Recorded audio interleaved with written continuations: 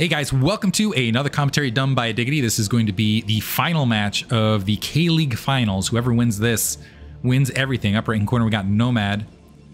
Starting as the red Protoss. Bottom left-hand corner, we have Range starting as the blue Protoss. This is going to be on Radion.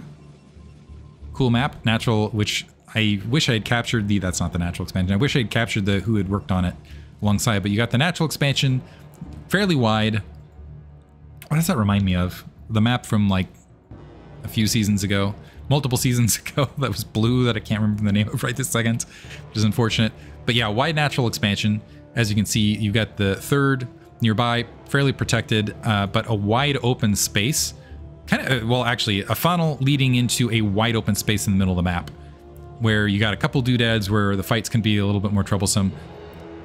The vertical ramps, because they like showing these off now, at the 612 location, and then a couple bases otherwise. So it's not, what's it called, isometrically, it doesn't rotate on the isometric where it's even all the way across because of these bases here. But otherwise you got the 4 spawns with 3 bases apiece, and then these bases that would be potential fighting points. And actually are pretty wide up there, so if you can get some Dragoon spread, they're a little bit more holdable, but they got kind of the weird vertical ramps at the same time.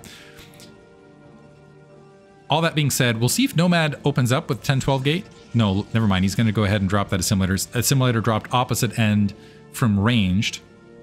It has been an absolute slugfest both directions. We've seen everything. We've seen Dark Templar, we've seen High Templar, we've seen Dark Templar drops, we've seen Reaver pressure with Reaver drops. Both players moving scouts out. Let's see if it's going to be a double. This will actually be kind of cute if it's double mid scout and they see each other, because they'll know each other. Or there's been a lot of cross position actually. Oh, are they going to see it? They just barely miss each other. So checking the middle of the map for double gate and now making their way bottom right and top left respectively. And those two probes will never know that they almost had a kismet moment. They almost had a moment together. Such is StarCraft. Zealot defensively being built on both ends with the cybernetics core behind. I believe with the scouting pattern that Zealot should have an opportunity on the ramp to go ahead and blockade things. It'll take a bit of micro both directions. Both players haven't done the best at blockading that probe scout as it's made its way around. Second pylon down, so nothing, no crazy proxy pylons out on the map. First Zealot in the position for ranged. First Zealot in position for Nomad. We'll see who does a better job, particularly as these workers are coming across at close to the same moment. So range able to sneak in. Is he able to get the block opposite end?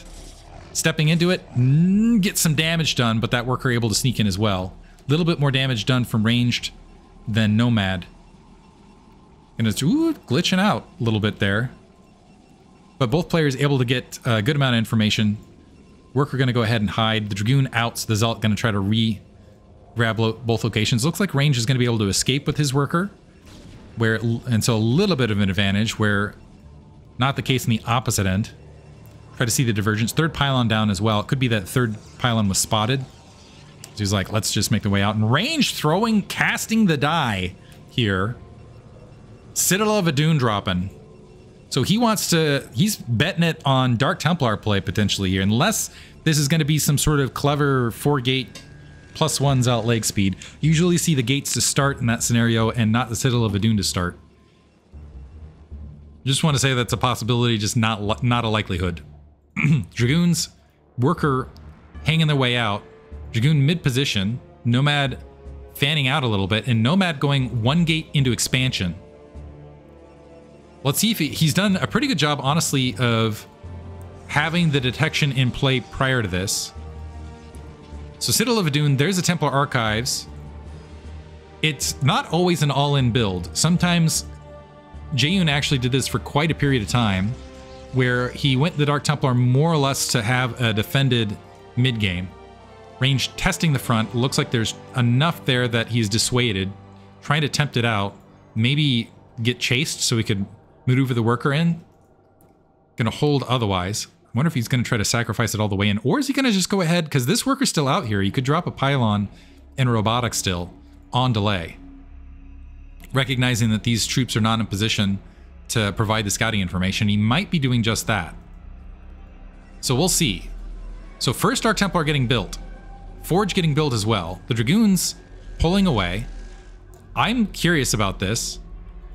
Nexus just about up on both ends.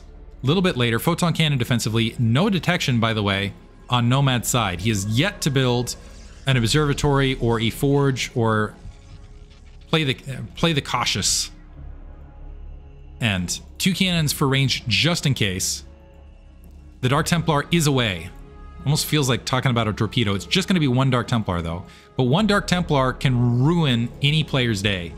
Ask Artosis. Probes being canceled a little bit there to siphon some money. The other trick of this is if the Dark Templar made its way forward and was rejected by a cannon line, what Ranged could have done is gone for the proxy robo as far as a sneak. 2 Dragoons wiped out. The Worker, Ranged happy about that, gonna exchange the Dark Templar now to the forward field. It's all or nothing for this DT, and this might be the game-winning DT here. Because I see no detection opposite end. Nomad does not see it, so he's not gonna get the ramp blockade either. There's just now dropping that robo, but it is not going to make a difference. That robo, that Dark Templar actually might be able to focus the robo down. He's certainly gonna get a lot of workers here. And there's a GG, straight GG from Nomad. Ranged takes it, K-League champion. He's gonna get the tickets. Fun series back and forth. It's sad that it ends on a latent DT sneaking his way through. In the meantime, be sure to support NAPL, K-League. Check out the CPL community as well. Hope you guys enjoyed everything. Thank you for listening.